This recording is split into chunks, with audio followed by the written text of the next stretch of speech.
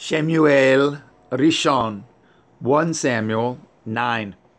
Now there was a man of Binyamin whose name was Kish, the son of Aviel, the son of Seror, the son of Bechorath, the son of Aphiach, a Binyamini, a mighty man of power. And he had a son whose name was Shaul, a choice, young, and goodly man. And there was not among the children of Yashar'el a goodlier person than he. From his shoulders and upward, he was higher than any of the people. And the asses of Kish, Shaul's father, were lost. And Kish said to Shaul, his son, "Take now one of the servants with you, and arise, go seek the asses." And he passed through Mount Ephraim, and passed through the land of Shalishalahah, rather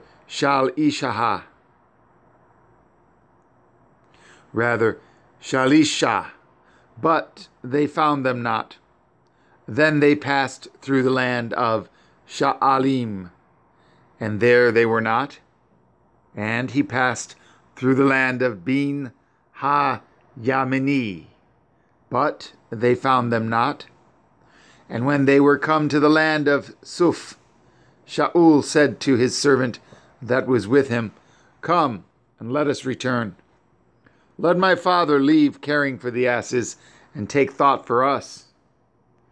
And he said unto him, "Behold now, there is in this city a man of Elohim, and he is an honorable man. All that he says comes surely to pass.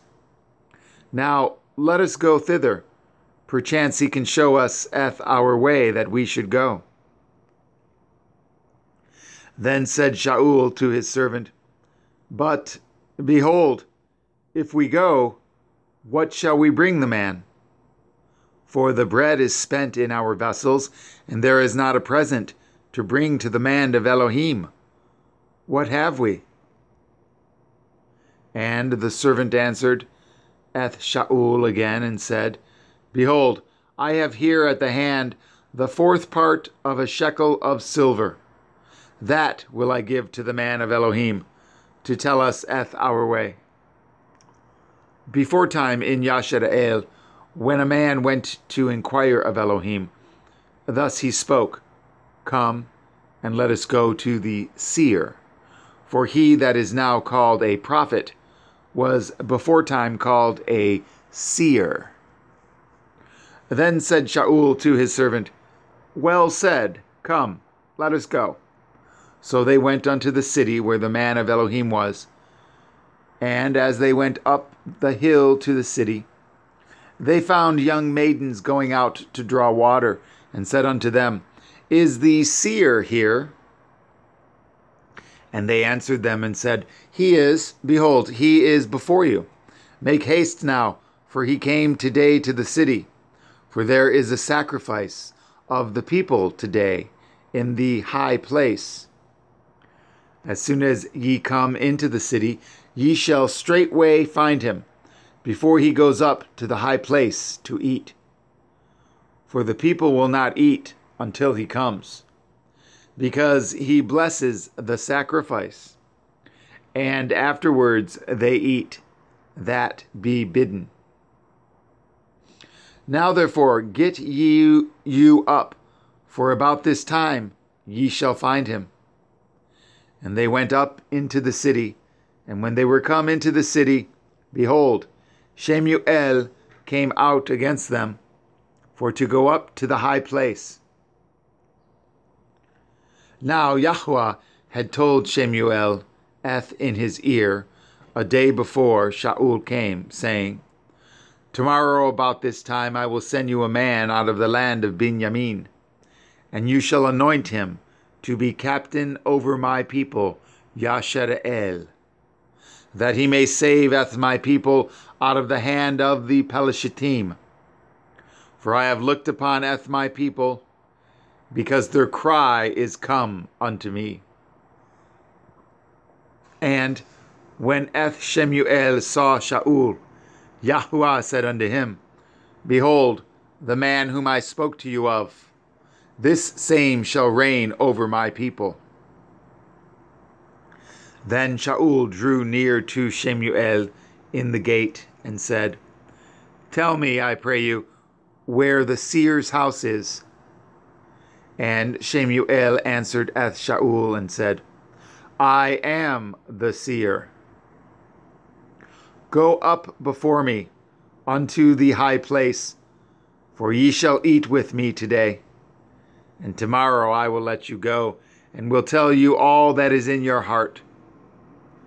And as for your asses that were lost 3 days ago, set not your mind on them, for they are found.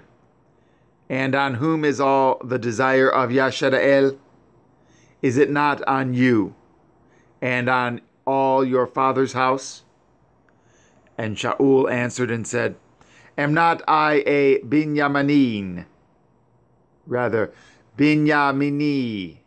of the smallest of the tribes of Yashadael, and my family the least of all the families of the tribe of Benjamin?